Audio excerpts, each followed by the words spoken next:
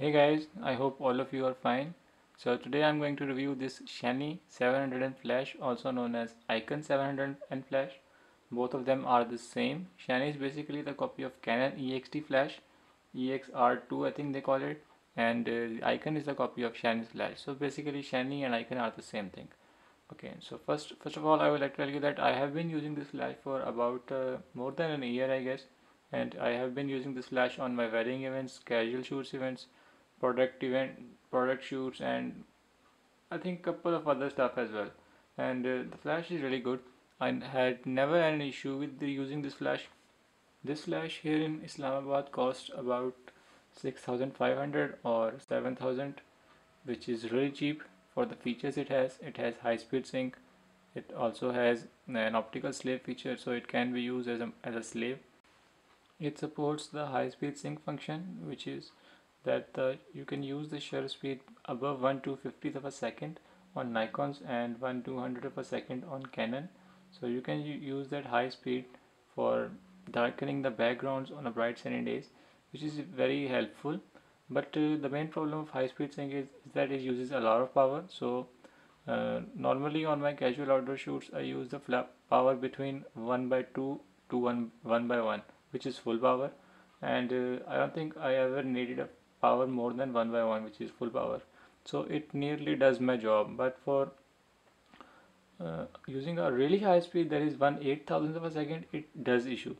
At 1/8,000th of a second, the flash uses a lot of power, so it cannot produce that power because it uses four small a.k.a. size batteries. So it's not that powerful.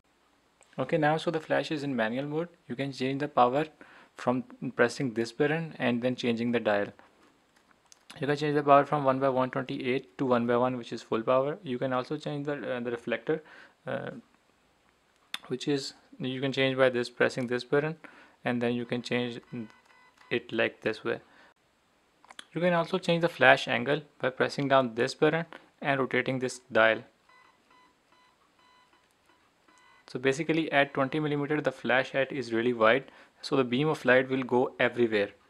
And if you change the its view to 200mm, so the flash beam will be narrower, but it will go a lot of distance.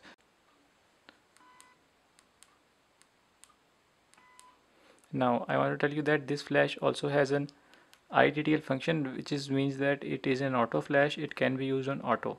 So in I.T.T.L, a camera sends a pre-flash that determines how much power to be used.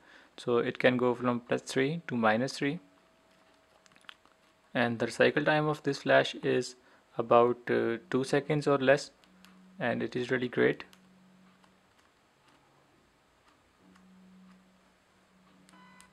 See, now it's on manual, and so you can use on radios in channel 1 and group A, B, C, channel 1, channel 2, channel 3, channel 4 and channel 1. But the main problem is that you can't use it on a Godox flash, which uses some other 2.4 GHz system, which isn't compatible with this one, but you can use this one with Nikon triggers.